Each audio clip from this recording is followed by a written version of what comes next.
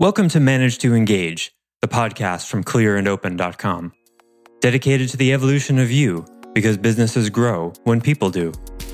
Serving leaders, managers, and people who will be, helping you reach excellence in your work and achieve your personal goals at the same time. Sign up for the free course at clearandopen.com.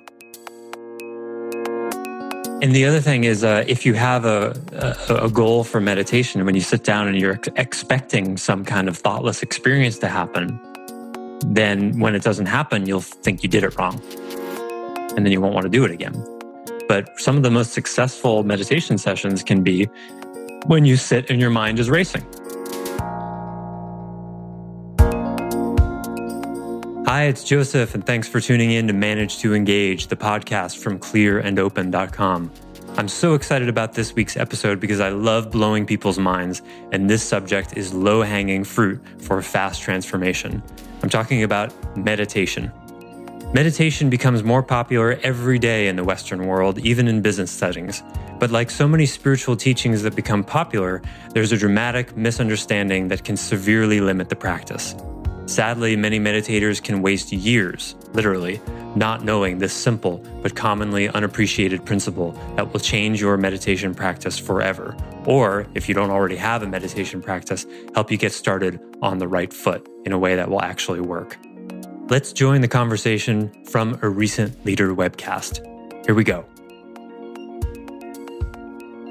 I saw this. I posted on Facebook. I should post it in the private group. I heard it was this little 3-minute video where Tony Robbins is talking about his morning and talking about gratitude, which is great. Gratitude is cool.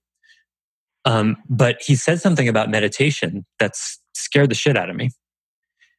He said, a lot of people meditate or something like that. And he's like, I don't have time for that. And not thinking. I don't even know if I want to not think.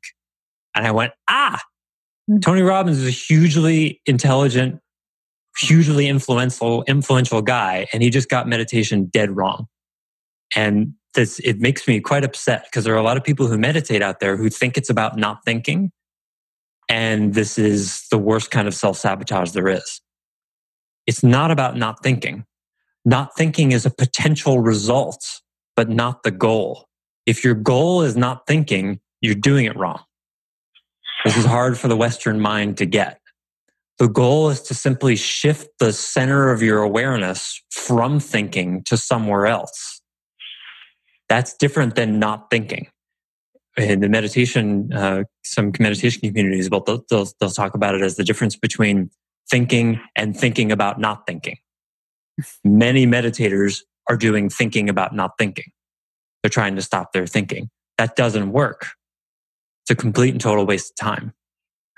It can improve your focus maybe, but it doesn't do what we're talking about here. So it's about identifying with something other than thinking. What else is happening besides thinking? That's different than stop thinking. I'm thinking again, damn it. That's trying to stop thinking. Oh, there's a bird.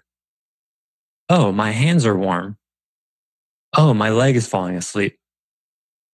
Oh, my heart feels uncomfortable. That's what else is happening besides thinking. And then a thought comes. Oh, there's a thought. Oh, there's a bird. What else is happening besides thinking? That's different. If you try to shut down thinking, you're resisting your mind, and what you resist persists. You hold it in place that way. It will win because you're invoking it as a battle. And the other thing is, if you have a goal for meditation, when you sit down and you're expecting some kind of thoughtless experience to happen, then when it doesn't happen, you'll think you did it wrong. And then you won't want to do it again. But some of the most successful meditation sessions can be when you sit and your mind is racing. Because every time you move from the racing mind to something besides thinking, it's like you've done a repetition with some weight. I remember once, it was in the middle of the night, my mind was racing and it was keeping me up. So part of me was annoyed. So I started meditating and I was getting annoyed because I couldn't even count. I was counting just because I was tired. So it was a good way to focus. I was counting to 10 and I couldn't count past 4 without losing count. That's how fast my mind was racing. And I was frustrated by that. I was like, oh man, my mind is racing. And I was like, oh wait, now that's resisting thought. I'm trying to stop thinking. And then I said, okay, so every time I catch my mind racing and I return to counting, that's like a repetition. So it makes me stronger every time because I'm practicing here. Okay, mind, race all you want. You're just giving me more practice. And then in that moment, my mind completely went blank. Now, that doesn't happen every time, but it was really interesting to see what happened there. I dropped my resistance to mind and it just let go. Now, that doesn't work as a trick. It's sort of like how washing your car to make it rain doesn't work.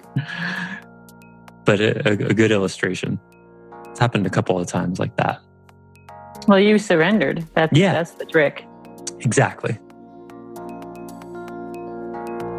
Thanks for listening to Manage to Engage, the Clear and Open podcast.